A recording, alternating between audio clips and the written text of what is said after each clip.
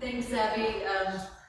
Abby approached me probably in December, knowing that she had this opportunity to have this space to curate, and I was super honored and grateful, and for her generous offer, because it's not always easy to do shows. And when I was offered this, my very first thought was Jeff, because we'd had a conversation in probably 2019 of you know, all of his amazing photographs and his aspirations for a beautiful coffee table book.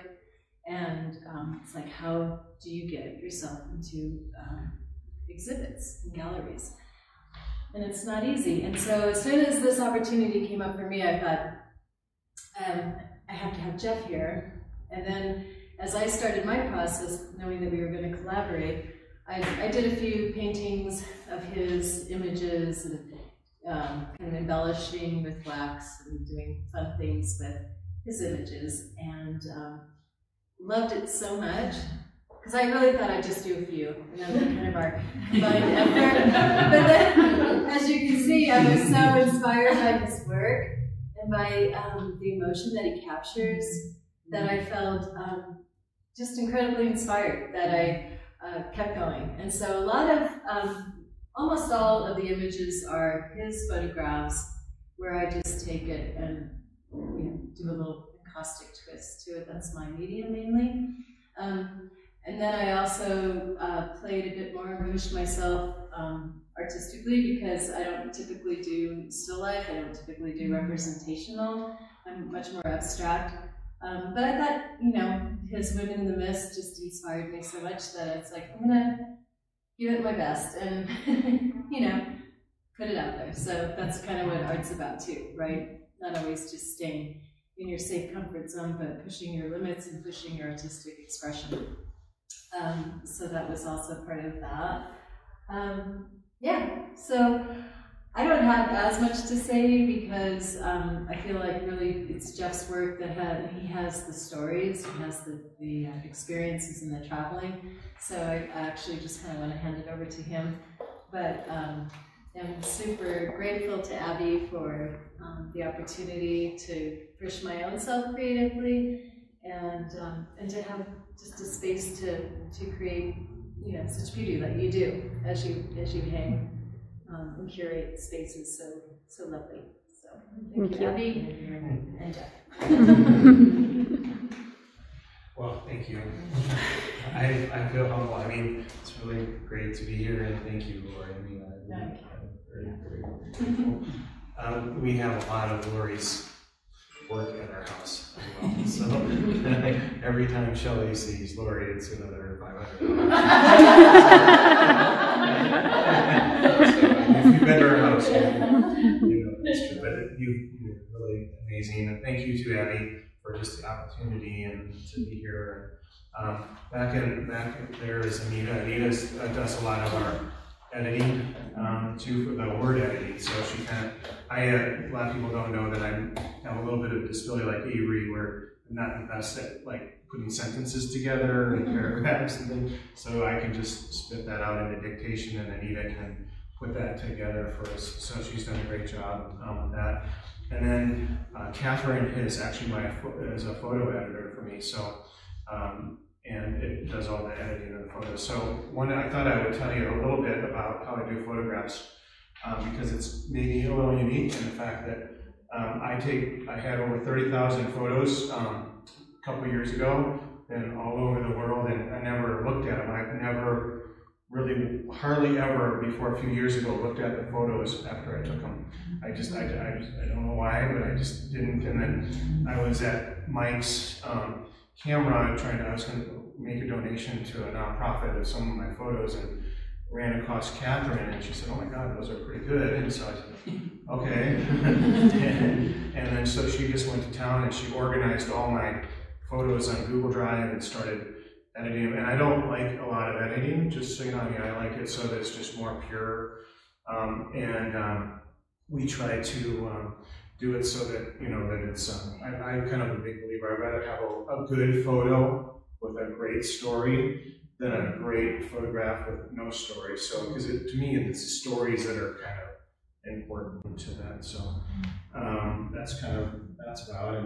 So and again, just grateful for Lori. I mean, if you one other real quick thing, but if you want to ask questions about photos or countries, I am prepared to talk about like maybe 3 countries that I've been to: the Amazon, Papua New Guinea, and Ethiopia. It kind of gives a good representation of some of the work there. But I wanted to tell you kind of what it's like when you go to an indigenous country, you know, a culture, what it's like when you kind of step off out of your car or your boat. And so there's a photo of the Desanch.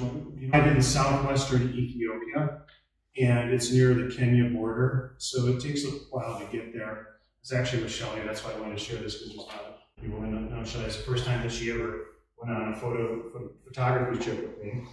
And so we took there's a canal, we got a dug out canoe. We went to the Desanch, just across the way a little bit on the border of Kenya. And so when they see a white person, an American coming there, you know, it's our foreigner, it gets chaotic. Like people start running up to you, and it's craziness. And so. And it's beautiful too. It's, you know, there's some beauty. I really was captured by the beauty of that lady. I mean, she could be a model in America. I think she's just beautiful. But anyway, so I just wanted to kind of, so we took this dugout canoe, just visualize it. I have just my camera walking in to see this group, and there's probably 30 people, kids, and they're tugging on me, and you know, wanting just to talk to people, and you know. And then you start just trying to figure out how to organize it. So from a photography perspective, I'm always looking like where the light is, and you know, a lot of the time I get there at the worst time of the day, which is when the sun is right above you, right? And so you just have to kind of go with it. And I never stage anybody. I just try to do with the natural part of what's there, and that's been really important to me. So anyway, that's what that's about. Right there in the middle bottom, that's Tuma. Tuma's about 80 years old. She's from the Matisse tribe on the Brazilian. How old did you say? 80 years old. So this was kind of an interesting trip for me. So I landed in, and I might be pronouncing this incorrect Spanish wise, but Matissa, Colombia. And it's called the Triple Corner because it's Colombia, Brazil, and Peru. And when you're going through the river Uvará, you're in all those areas. Uvará. So you're one side or the other.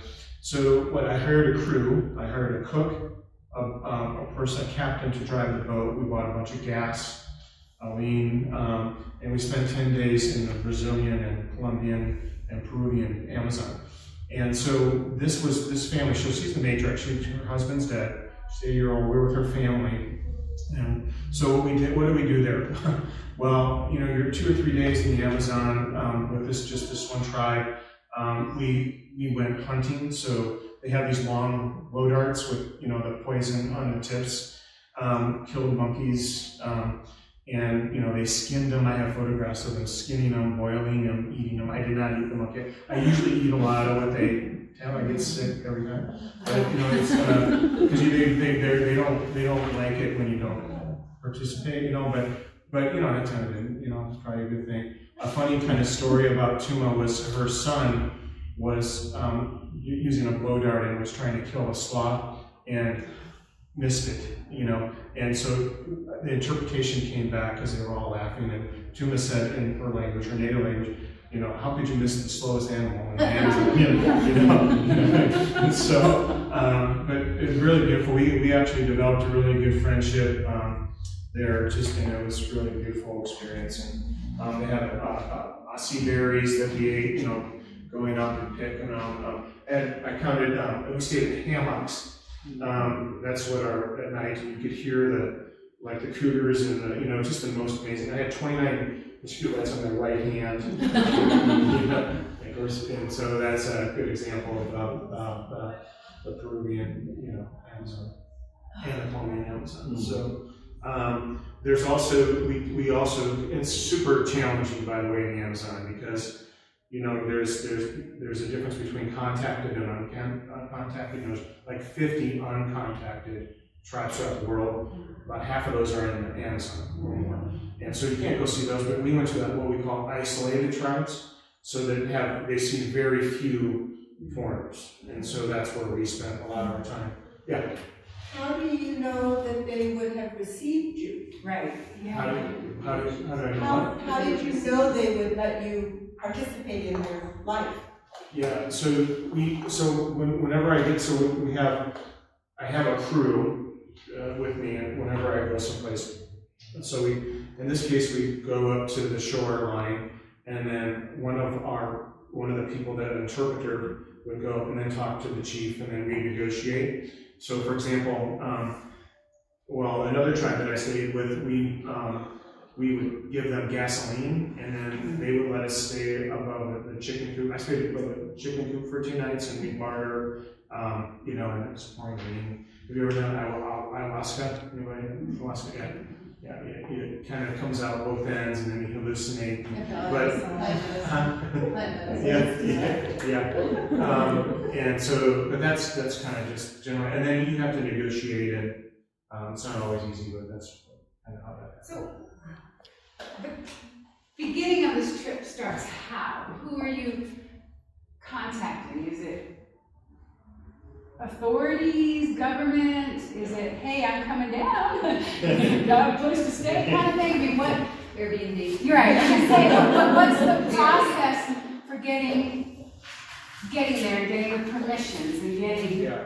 I mean, because wow.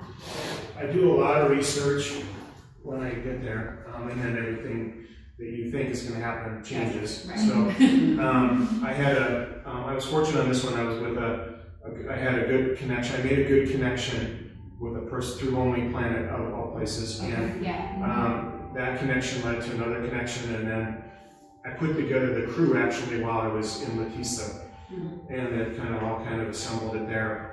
I was in the middle of the Amazon, and every time I go somewhere, people steal from me, and so they were seeing what they were doing. I didn't know it at the time I caught them.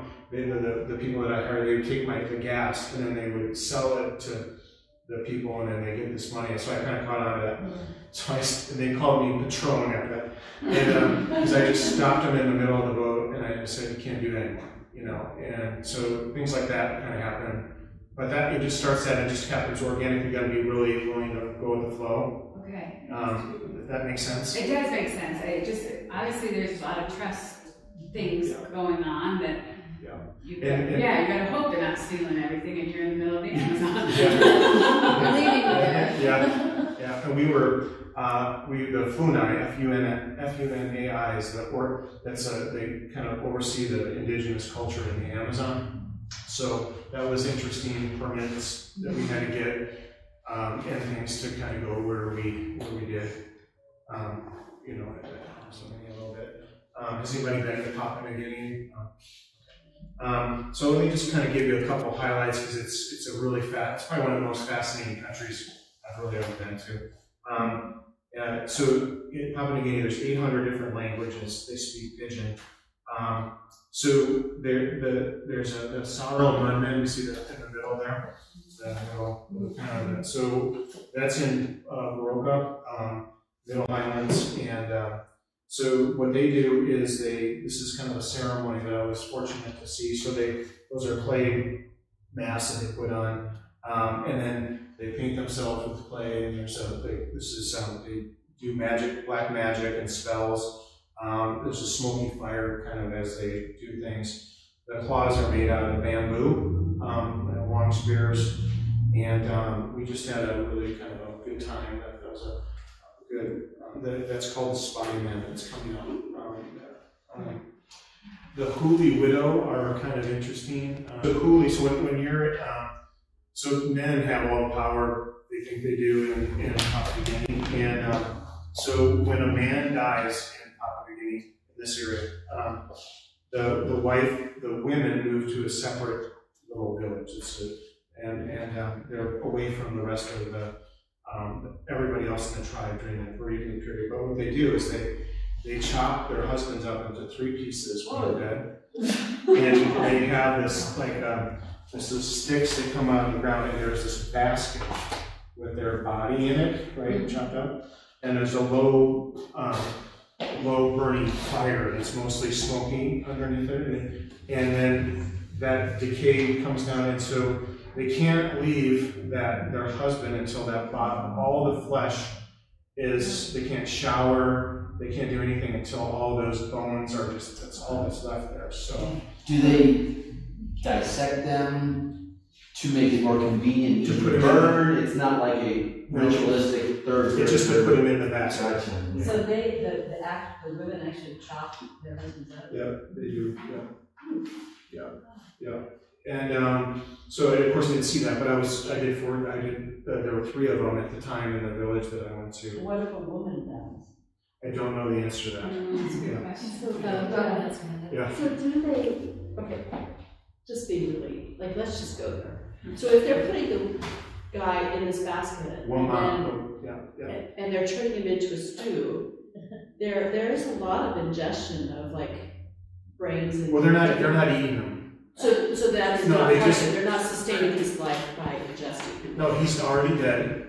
He's died. They chop the bodies up and they put them in a basket over a fire. Very slow, that they have to tend to for about a year, and then until all the year. So they Month is long to you. And they can't turn it out just for you. Yeah, They're they- showering. I'm thinking about how fast they go. So what do they do once? Does he go back to the earth to fertilize it? I mean, what is the purpose of that? That's just a cultural thing, Robin. It's just what they do. The women, so they actually won't. They're very afraid that their husbands are going to come back in a spirit form if they don't do this and kill them somehow.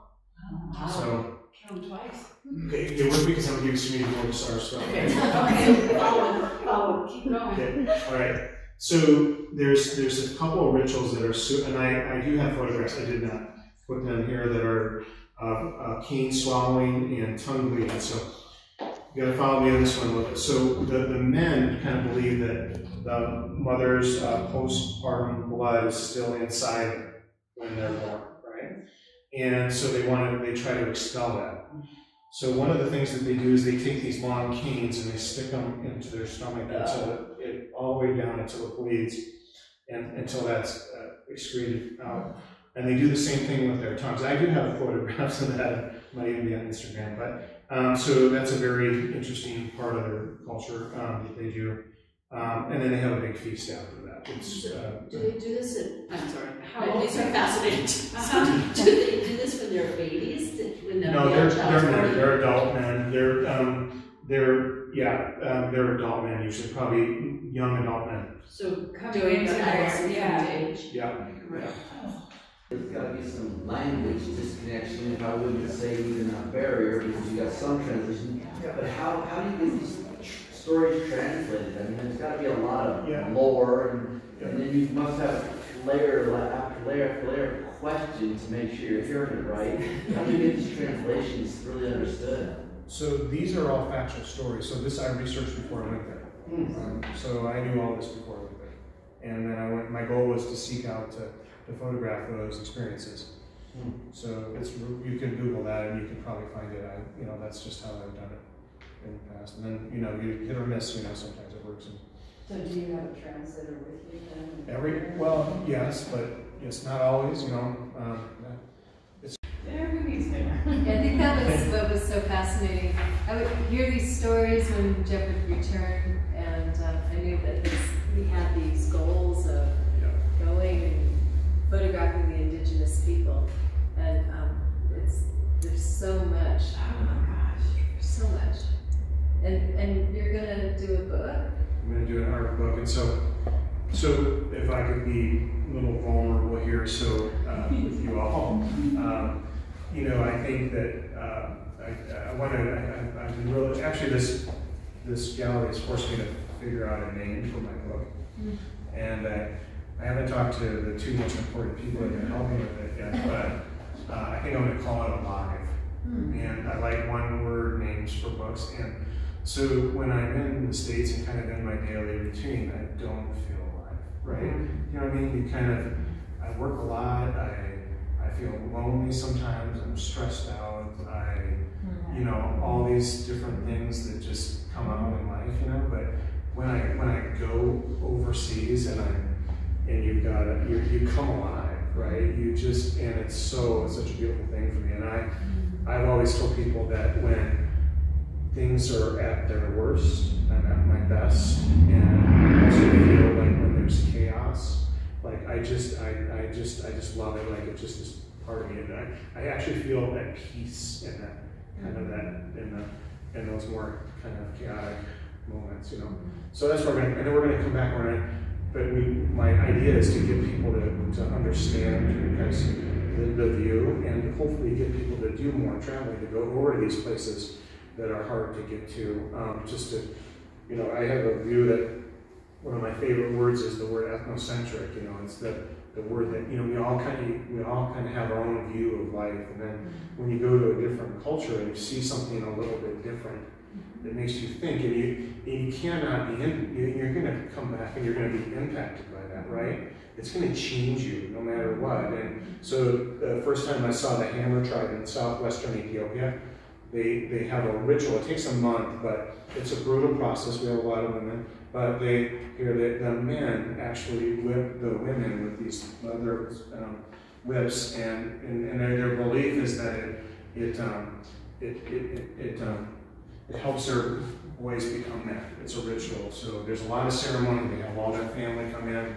They kill an animal or two, and you know, they're on whatever native drugs that they have, so they're not feeling any pain. But I've seen this one. You know, they're whipped, their backs are bleeding, they've got scars. I didn't put any of those, but it changes you. That's all I can tell you. It just, and you see that, and see the first time I got sick, the first time I saw it, the second time I didn't. So it was just being vulnerable again. If you want me to be vulnerable, I can share this with you. So the very first time that I saw this, I got sick and I was just mad, and I don't. This has got to be your own view, okay? So please let's understand this. But the interpreter said, how can you think that our culture is bad when in America, you know, abortion is legal, right? And I'm not saying if you're pro-life or, you know, or not, but it makes you think, right? Because these are just different cultural things, and so, you know, what's right or wrong? I'm not going to try. It's a different lens that you're looking through. Yeah. So yeah. Well, kind of around it. There's a lot of academic study on, you know, where mankind resides and their thought processes, and, you know, are they benevolent, are they malevolent? You know, Aristotle, Plato, Socrates. Everyone's kind of, you know, analysis on, wow, they think man is like this, good, or they think man is inherently bad, and none of it's exactly right, none of it's exactly wrong, but it's all a bunch of chatter from the intellectual side. Generally speaking, when you go into these, I'm just going to call them wild cultures that are not civilized, like we understand civilization. Indigenous. You know? Indigenous, wild area. Do you ever get a feeling like these people are generally good-spirited, kind, empathetic, or do you feel like they're not trusting and looking to take advantage? Is there an opinion when you go into these regions where you feel about they're that? just like us. Mm-hmm. The majority of them are just beautiful, wonderful people. Mm-hmm. Even in, you know, some